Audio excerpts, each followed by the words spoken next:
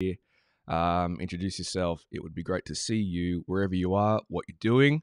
I'd love to know. I'd love to know. I have just woken up here in Sydney, Australia. So, just quickly, a bit about me, some essential things you need to know. One of my favorite bands is The Clash. Love The Clash, love music, have a background in music radio, storytelling. For the past 10 years, I've worked at the Australian Public Broadcaster, the ABC, as well as a bunch of other things. But yes, music radio, storytelling, different narrative shows here in Australia. Mighty Ducks is my favorite movie. That's about it. That's all there is to that. Just teamwork. I just think it's a good trilogy. I just think the arc is good and the characters, and ice hockey's so foreign. Like I've seen snow twice in my life, so I know nothing about. The only thing I know about ice hockey is the Mighty Ducks. The third thing I'd say about, just to introduce myself, Sausage Sizzles. Sausage Sizzles has become the shorthand for me sort of describing the type of stories I do. Now, I did play this piece and I did give this talk at Hearsay last year, but I've revised it for live stream edition. So hopefully there's something in it for you. But when I played this we premiered this Sausage Sizzle piece at the Hearsay, we got some people came and got through the whole half-an-hour documentary about the history of sausage sizzles. And at the end, during the question, somebody said, "What is a sausage sizzle?" So didn't really. There was a bit of a cultural thing that didn't really transcend that space. But a sausage sizzle it's like a hot dog, and here in Australia we have sausage sizzles all the time. We have them in hardware stores, and it's a uniquely Australian thing. And I make stories about things like that, and that is just like a quirky cultural story. That's not really a story that. I've made a story to be like what is the history of this thing, and somehow we got half an hour out of it. So that's that. When we talk about Gonzo, we think of this guy, don't we? Hunter S. Thompson. I should say I'm not an expert in Gonzo, the genre of Gonzo. I have just been thinking about it. I see a lot of the things that these little things pop up in stories I make and stories that you guys do, and I'm like, that's a what is that? What is that? I think that's a Gonzo thing. That is a way. It's a way of sort of interpreting a particular technique that I hear, and we're going to go through. Hey Jack, so glad you could make it, man. Thank you for coming. Yeah. And hopefully, I'm talking about this philosophy, this Gonzo thing, and hopefully it sparks something in you, and maybe you think about what you're already doing in a slightly different way. I don't make, nobody calls themselves, "Hey, I'm a Gonzo storyteller." Nobody says that. Firstly, it's a bit lame, but secondly, you just wouldn't say that.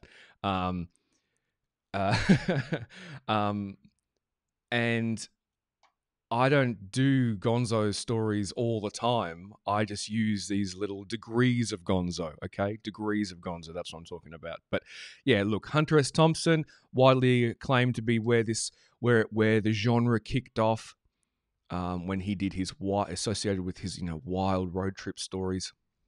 We've also got this guy. Lots of people love to talk about Louis. Lots of radio people want to be like Louis. What is it about Louis? Why is Louis Gonzo? Well, you will find out soon what makes him particularly Gonzo. But what about other mediums, other crafts? I would consider these guys, Penn and Teller, if anyone likes magic. Obviously, I do with the trick. I think they're Gonzo magicians, okay? And you'll find out why soon. But there's another touchstone, I guess. What about in terms of audio? In terms of audio, stories and podcasts, just check these ones out. These are shows that, again, no one says, "Hey, I'm a Gonzo show." I would just say they use elements of this particular genre. So yeah, a few of them you might have heard or you might have seen. There are heaps of others as well. But yeah, like I say, there's no Gonzo show. It's just elements of Gonzo. One sec.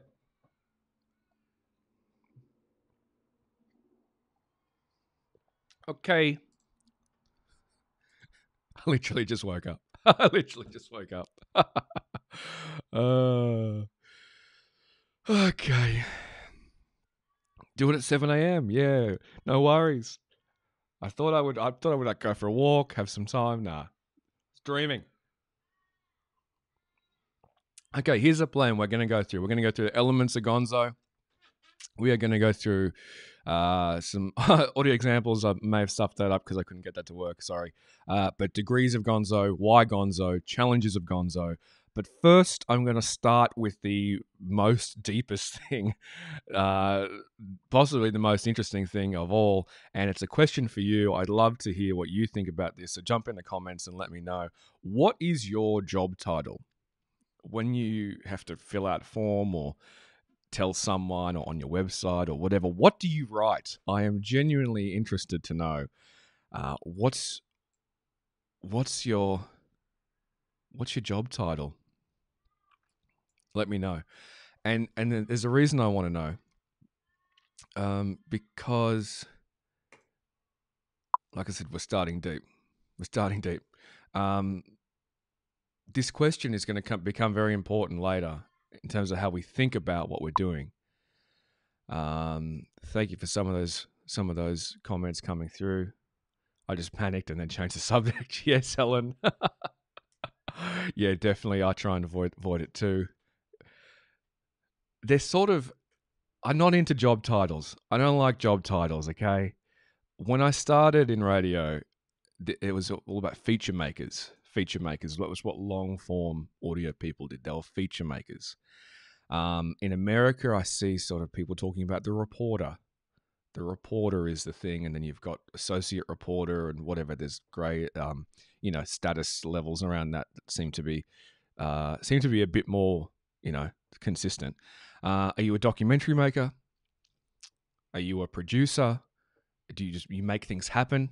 Producer, it's such a catch-all thing, producer. Also, I see job ads where it's like multi-platform reporter. Mr. McAleese, thank you.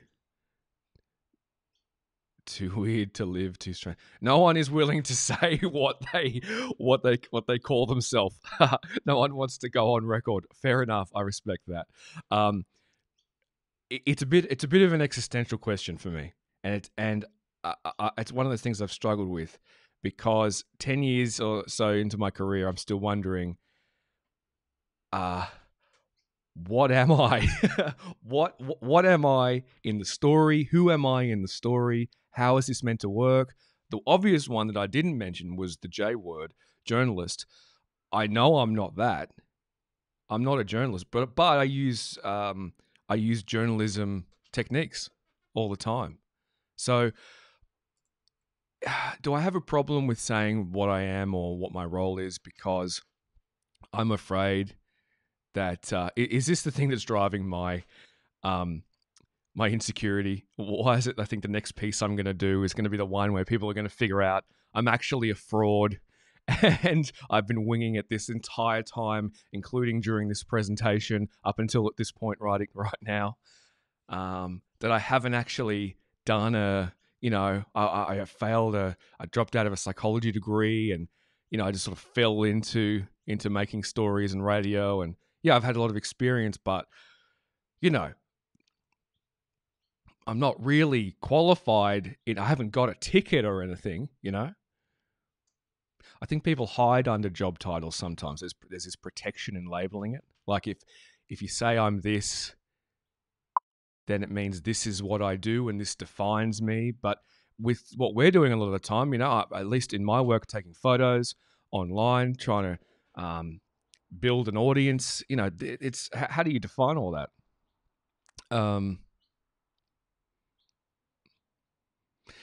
7 a.m. in Gonzo.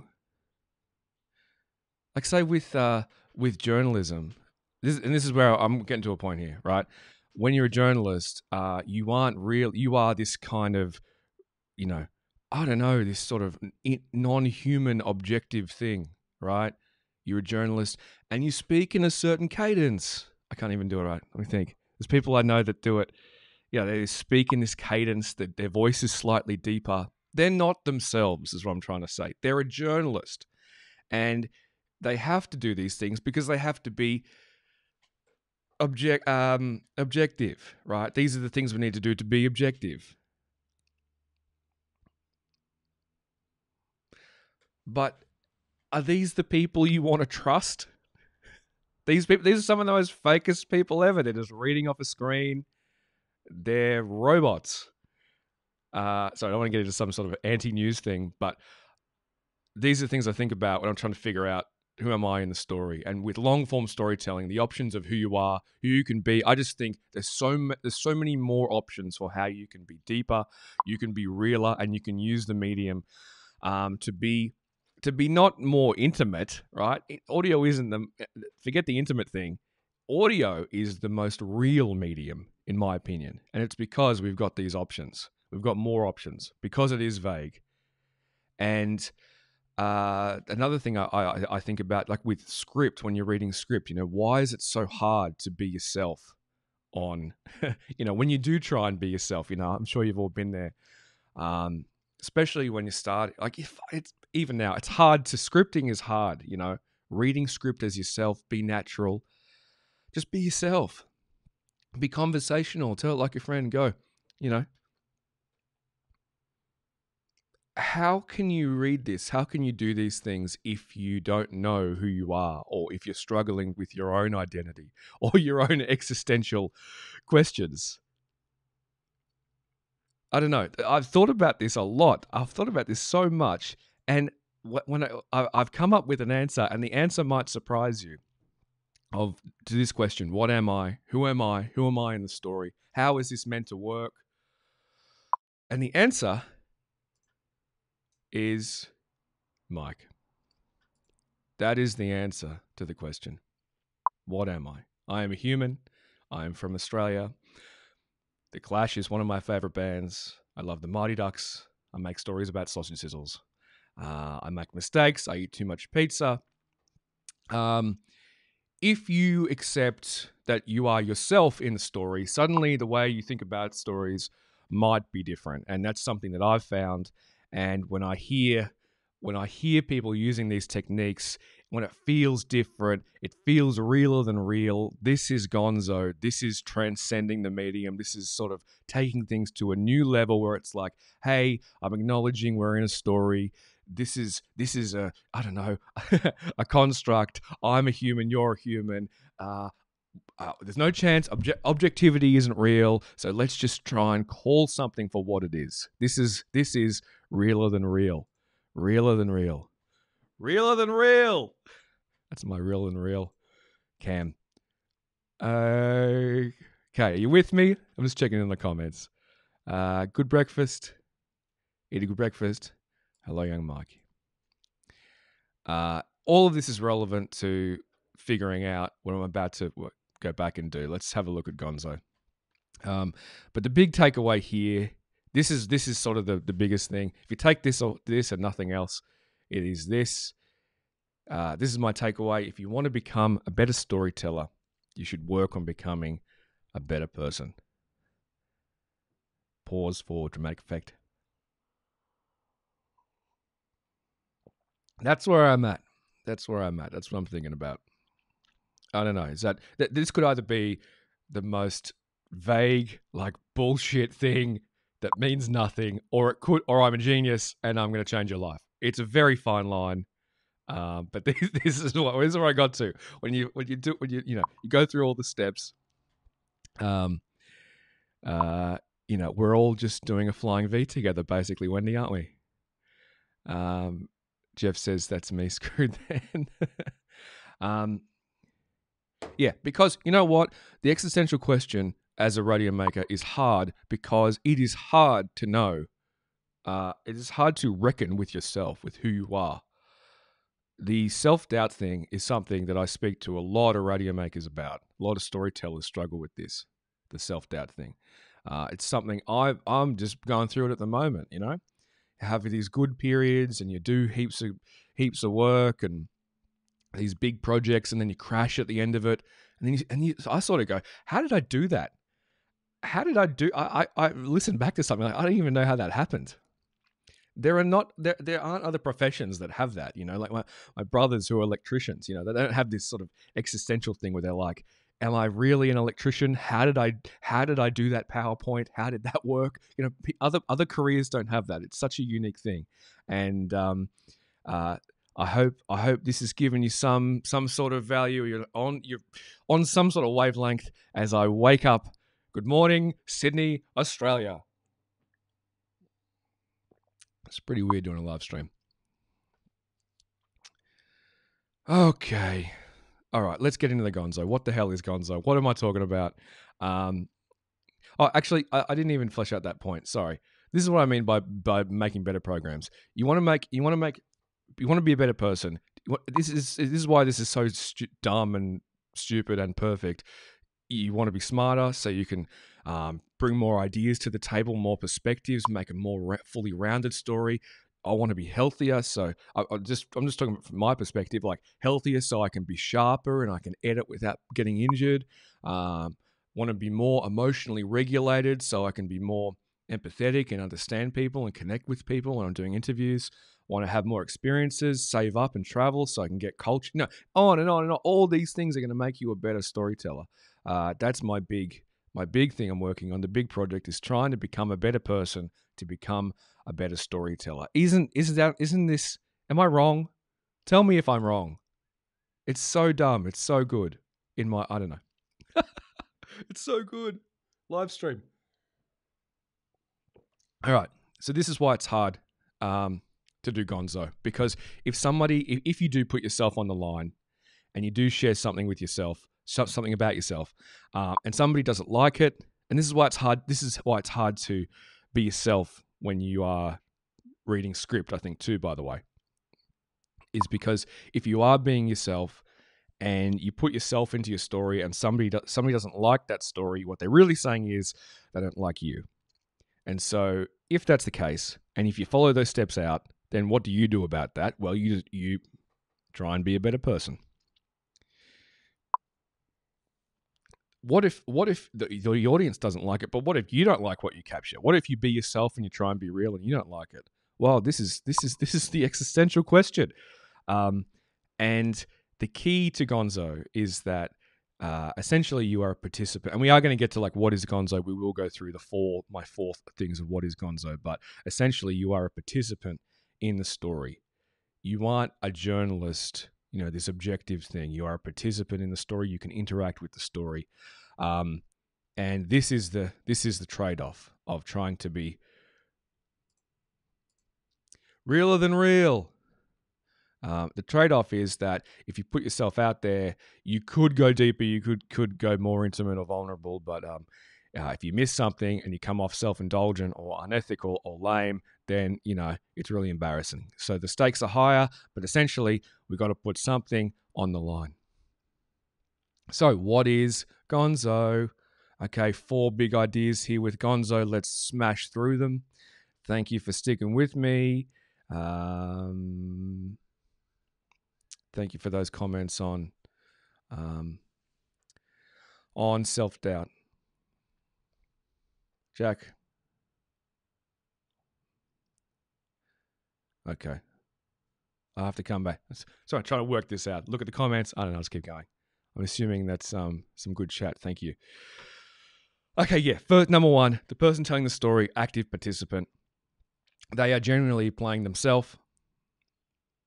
What is the difference between a person doing a monologue where they're in the story and Gonzo? Well, I define this by saying, okay, who owns the story? Who's the story about?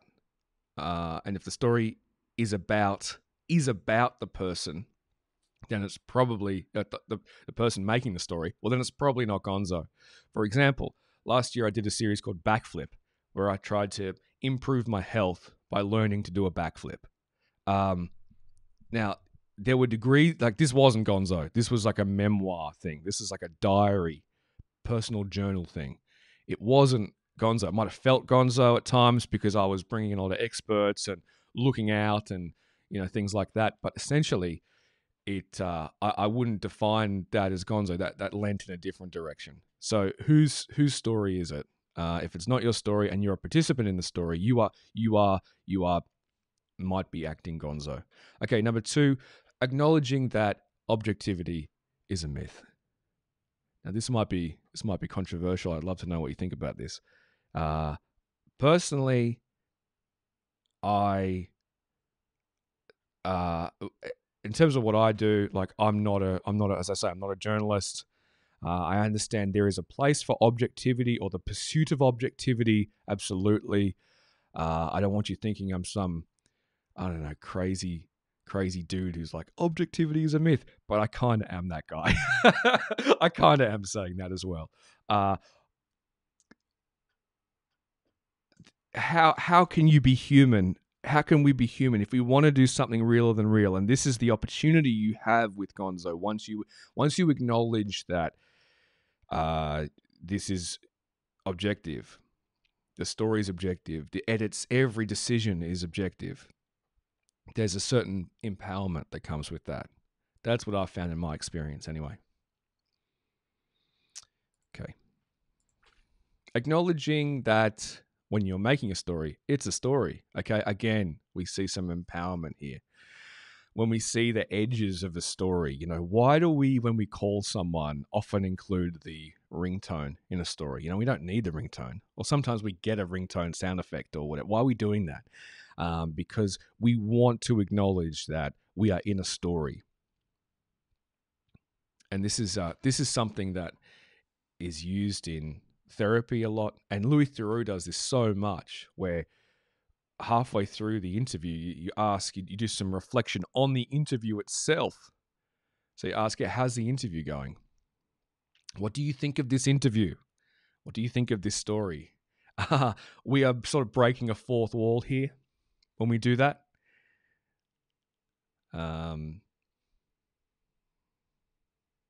Check my notes here.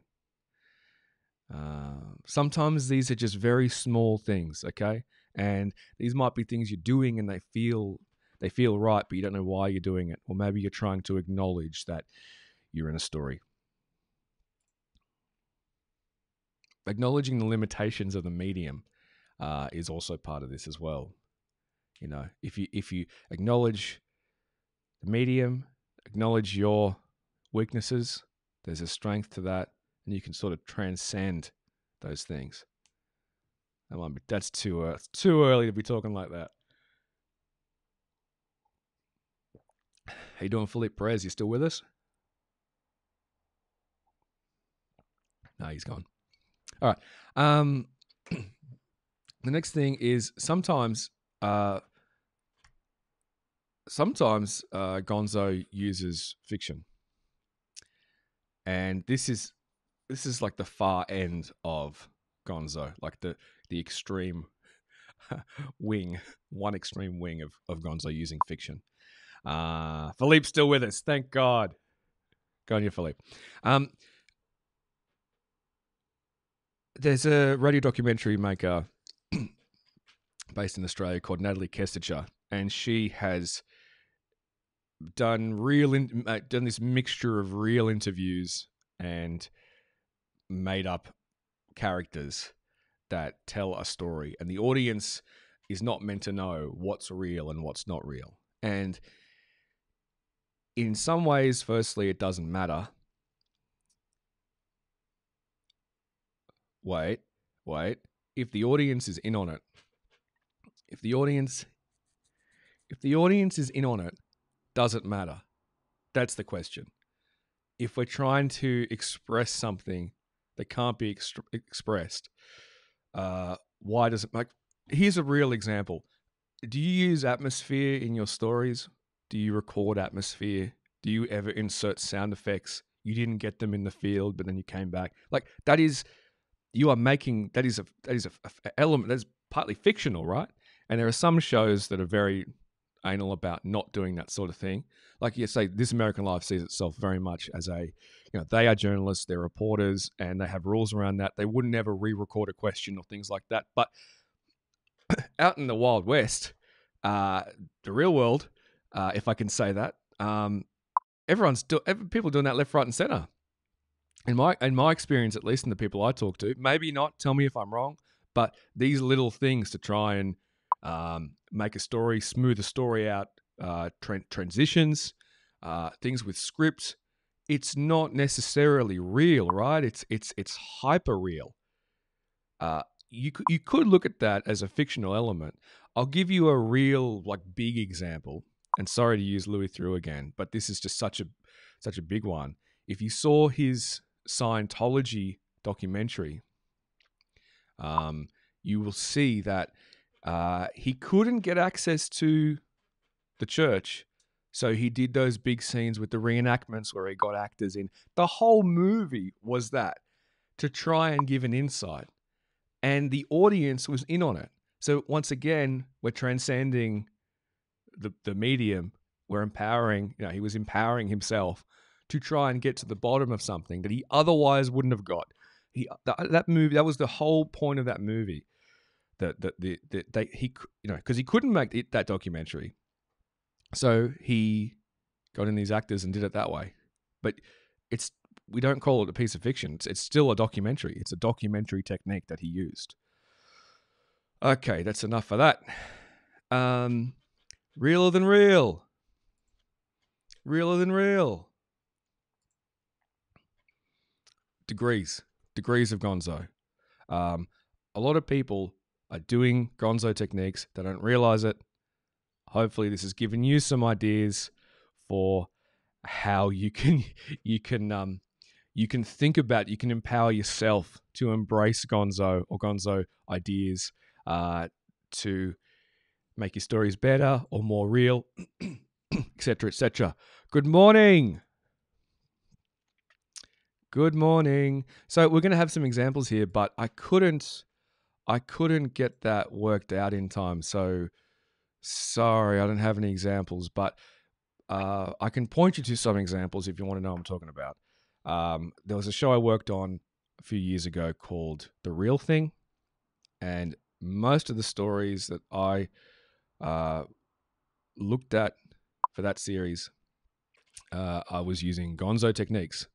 So again, they weren't all Gonzo; they were just Gonzo techniques. So again, I apologize, I can't play you anything today, but there was a story about called, if you Google Lisa Lorenz and you listen to how that played out throughout that story, I'll just point you to two. And Mary Lunig, that episode was called There's Something About Mary Lunig. Those two episodes had it. But I'll give you another example. Something I heard really recently was the latest Shortcuts episode, the piece by Jess Shane. She goes back and does a story reflecting with the person she made a story about years before, and that person wasn't happy with the story. I'm just going to turn my blinds because the sun's coming in and it's blinding me. So let me do that one sec.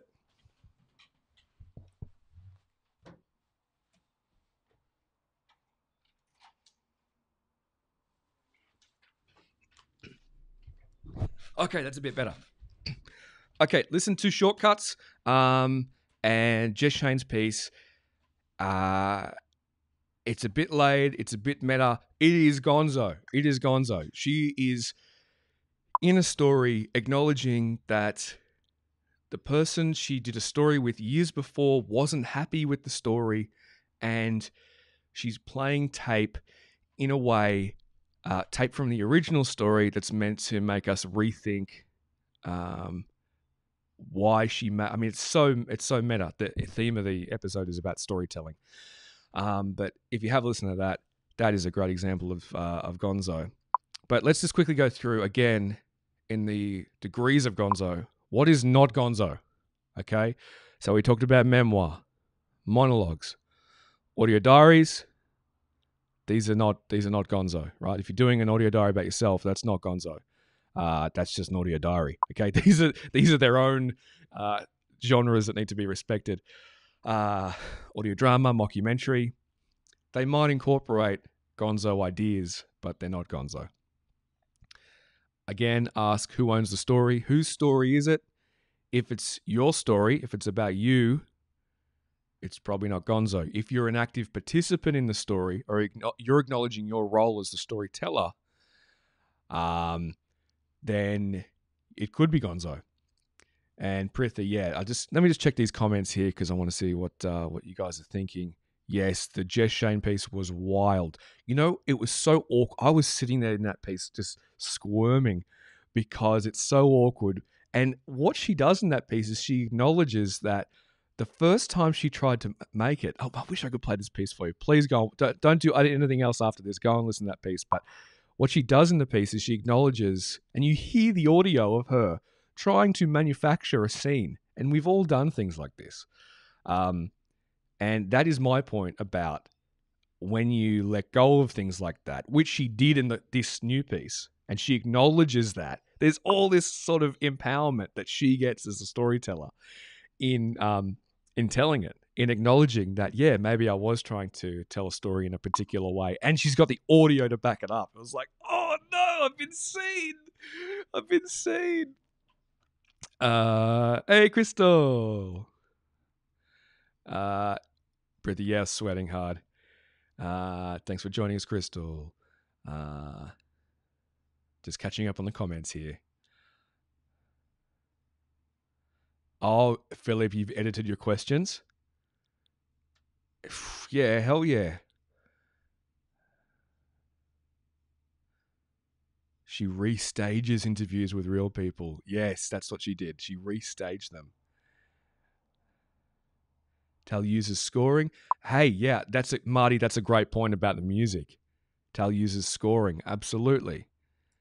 And this is that speaks to my point about where is the line between objective and subjective when you're dealing in a creative medium? You know, I don't know. Why pretend you're trying to stick on one side or the other? Why not just embrace it? That's my point. Embrace it. Become realer than real. Who's that maker in Australia that mixes real interviews with fictional characters? Natalie Kesticher. Natalie Kesticher. Listen to her piece String, Pritha. String by Natalie Kesticher. A lot of her work uses that technique. She was doing it before everyone. Was Hunter S. Thompson a good person? I didn't know him personally. He definitely wasn't healthier. Yeah, Jack, that's a good point. Well, screw Hunter S. Thompson. That's what I say to that. Don't worry about Hunter S. Thompson, all right? Forget that guy. Don't worry about Hunter, mate. All right. Sorry, I don't have the audio. That sucks. Sorry. Had some stuff to play for you. All right. Why is Gonzo good? Okay, here's the case. Let me sell it to you if I haven't already. A lot of the time when I talk to emerging producers, and I feel like this is an idea in the wider audio community, there is an idea that if you have a non-narrated piece, that piece is somehow, don't want to say worth more, but it is more pure because there's no audio storyteller narrator voice meddling with the story. Do you think this is that idea? Please let me know in the comments. And here's what I think about that. If you're not getting where I'm going with this, yes, it might sound more less cluttered, like there's a particular sound with non-narrated pieces, but the idea that a piece is going to be more pure storytelling wise because there's no narrator, I think is not only not true, I think it's actually the opposite, because what you have to do to create a piece that's non-narrated is you have to generally you have to ask the talent to do all these extra things because you need full answer questions. So in some ways, in terms of getting a real story and the realer than real pursuit, stories that are non-narrated generally are more manufactured and are less realer than real because we're playing this kind of game of, hey, we're in the shit. I hope I'm not pissing anyone off saying this. Sorry. I make I make non-narrated stories all the time as well. So yeah, it's nothing against non-narrated stories. Uh, Nothing at all. It's just this idea that audio produce. When I talk to a lot of audio producers, they're like, "Oh, I don't want the story to be about me, and if my narration's in there, the story is about me." No, it's not. No, it's not. I think that's part of the coming back to the existential thing at the top. This is part of our fear of of actually capturing ourselves and putting ourselves out there. It's just part of that. It has nothing to do with the actual story.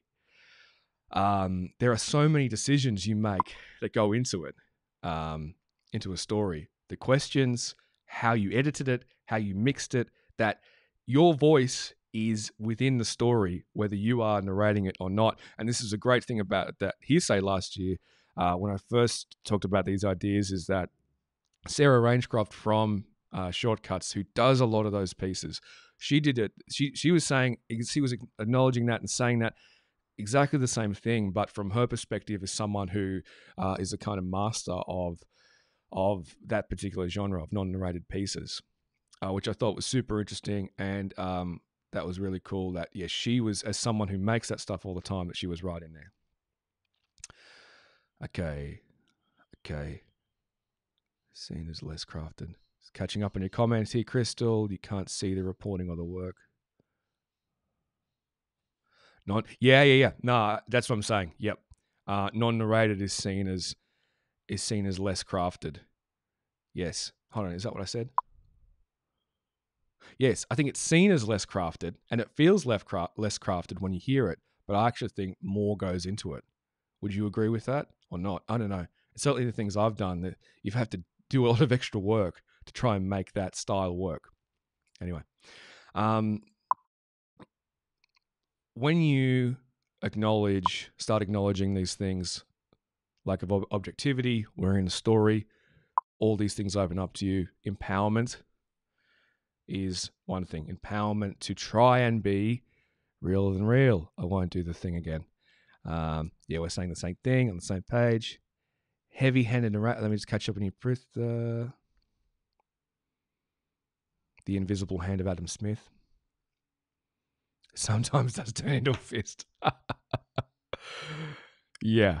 I'm not. I got to be clear. I'm not even advocating for non-narrated or narrated stylized to have their place. And this is what we'll get to eventually: is pulling the right technique, the right trick out of your bag, out of your kit at the right time, because this is essentially extra ways of thinking, or extra kit that I use try and use at the right time, that empowers me to try and tell a story more fully or more deeper, etc., etc. So that's what it's doing when I say in terms of empowerment. In terms of vulnerability, I think what happens when you do start playing with these techniques or these ideas is that you change the relationship of you, the storyteller, with the audience. So your relationship with the talent is different because you're yourself. Okay, you're just an active participant. Again, the question: who am I? What do I do? What am I? Very easy, Mike. That's who I am. Okay, don't try and bog it down with job titles. Don't get bogged down in the job title thing, please. You're human. You're telling a story. You're having a real connection with someone. You're trying to express that connection in the realest possible way. Okay, that's essentially what I'm trying to do, at least.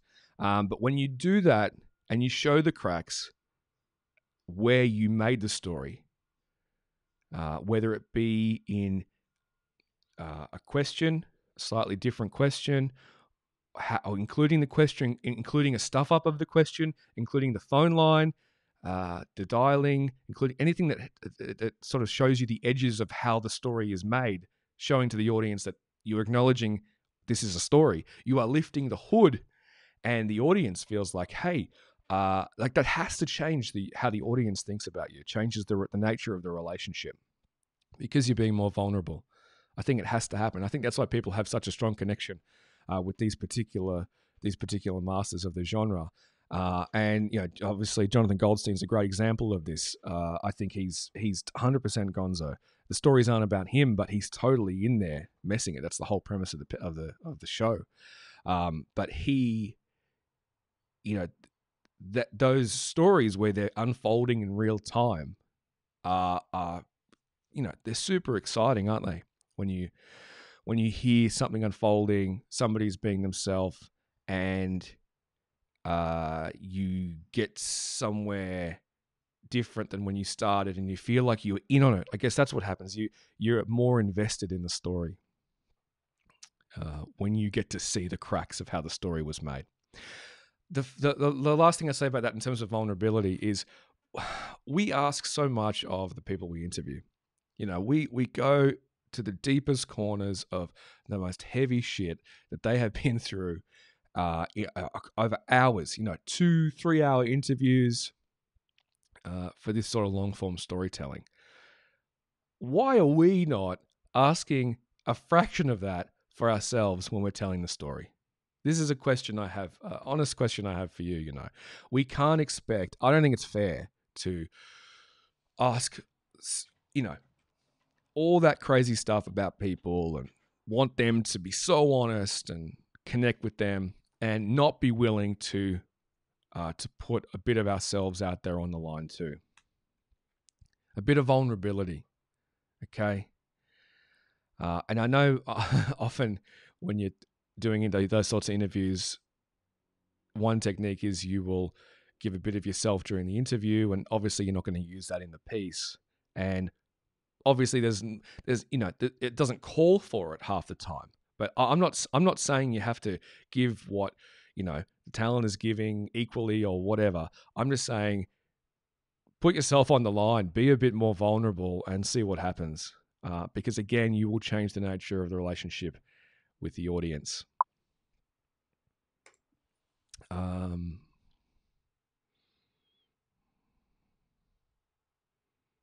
Yeah, that's a good point, Helen. Yeah.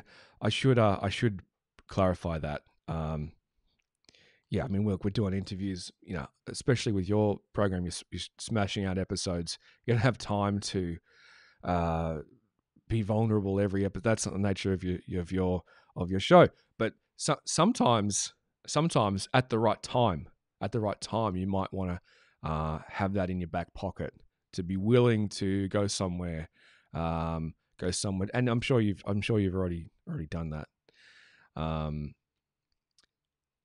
Yeah, so I guess I was talking about two things there. The first thing is, okay, as a technique when you're interviewing someone, I'm saying you you might put yourself out there to get more out of them, okay, knowing that you're not going to use that in the story. Okay, that's one thing. I'm saying, and then the second thing is when the time is right, depending on actually using something. Sorry, it's too early. Good morning, Sydney. Woo!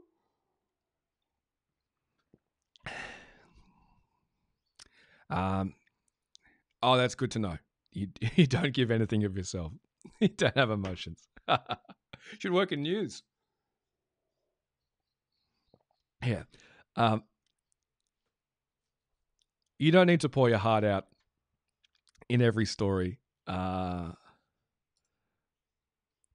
you might want to at some point. It's hard. Maybe I could have had more examples because it's hard to.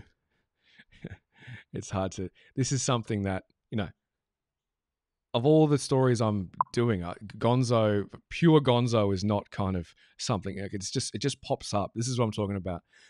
And the purpose, I guess, maybe the purposes of this chat is just to label it and sort of pull some of these ideas together and go, hey, what's going on there? Why does this particular technique feel good or feel different? Or I like that was different. We went a bit, we transcended something. Okay, often in my experience, what's going on there is Gonzo. As I say, I'm not an expert in Gonzo, so take all of this with a relative bag of salt. All right, we're getting to the end here, guys. Thanks so much for sticking with me. I hope you're enjoying your Saturday night or your morning. Someone in all my Toronto friends who tuned in with the perfect Toronto time. Meanwhile, folks in Western Australia, it's bloody 5 a.m. over there, and they would have loved to tune in, but they're asleep. So anyway, time zones, huh? Yeah, Scott Carrier is a great example of Gonzo across his work, and often when he's not, using it, not using it, you look through his podcast, you'll see it there pop up from time to time. Other times it doesn't. So what's going on here? Challenges. Let's bring it home. Thinking about Gonzo, it's not about you, and this is sometimes Gonzo cops a bad rap for being self-indulgent or whatever. But you got to think about what I said before, where the story isn't about you. You are just a participant in the story. That's how I see it anyway. So a good way to think about it is, how is this giving value? There's no point being vulnerable for the sake of it. And this gets back to your point, Helen. What's the point in that? That's just self-indulgent. It has to actually provide value for the audience or say something for the piece. Okay, that's what's going on here. It's about value. It's about adding to the piece, going deeper. So, are you offering value? Are you offering something deeper that you wouldn't normally be able to do if this was a straighter story?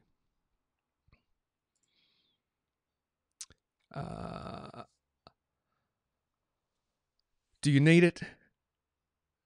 As I say, nobody really calls himself a Gonzo show or a Gonzo storyteller. It's just a technique that pops up that you are probably already using right now. You're probably already using these things. You just haven't labeled it. So that's what we've done today. Tried to put some framework around it. Could be helpful, might not. But essentially, does the story call for it? Most of the time it doesn't. It's just degrees of Gonzo.